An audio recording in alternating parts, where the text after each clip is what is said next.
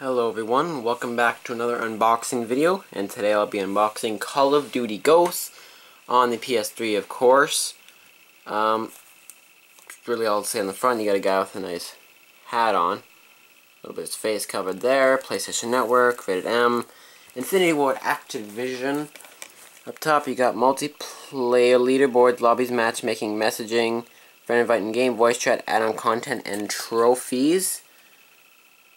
Okay. And down here it says a changed world, redefined multiplayer and all new squads mode.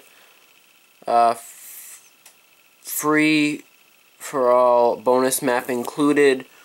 1 to 2 players, network 1 to 12, 2 to 6 co-op, 25 megabytes to save the game, all the way up to 1080p, DualShock 3 headset, blood, drug reference, intense violence, and strong language. So that's pretty much that for that. So let's get this out.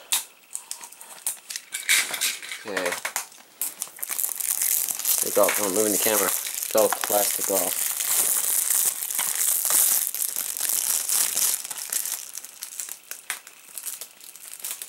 Oh, they actually put it on the case. Okay, there.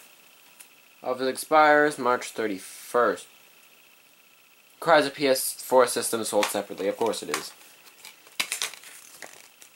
Okay. Let's see inside. You got the instruction manual right there. You got an ad that shows you Call of Duty Ghosts Season Pass, 4 DLC packs, save $10. Just shows you a bunch of stuff you can get and whatnot. Do it on your tablet or phone or whatever you want to use. With that QR code, I guess you can call it. And then on the back it just shows you an ad for Destiny. Okay. Then you got an ad for oh, it's Free Fall, never mind. Enter the code on the reverse side of this card to download the map. Oh, it's the map. Then it just shows you in the back. Dynamic bonus map. Cool stuff right there. Okay.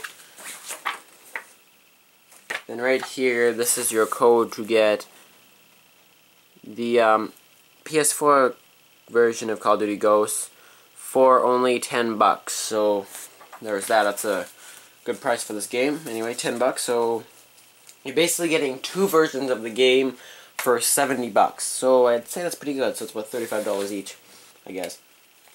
Then here you got the disc. It's just your average disc. You got Call of Duty Ghosts, you got Raven, Neversoft, Infinity Ward Activision, PS3 logo, M and whatnot. So yeah. Well, I'm supposed to put this stuff back in there. So yeah, that's pretty much it for my unboxing Call of Duty Ghosts. I'll be doing some multiplayer gameplay of this for today, and that's probably it. Unless you guys want to see more, I'll do more, but some gameplay of that up today. Then, yeah, so that's it for my unboxing of Call of Duty Ghosts. Hope you enjoyed it, everyone, and I will see you later.